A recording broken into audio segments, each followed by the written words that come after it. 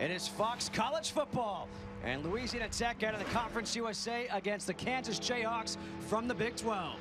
Higgins on 3rd and goal to the end zone.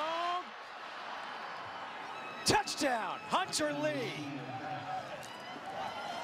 Heaps with some time throws and the coverage, and that one is picked off. Daniel Cobb off the deflection. Darius Barnes was covering Tony Pearson.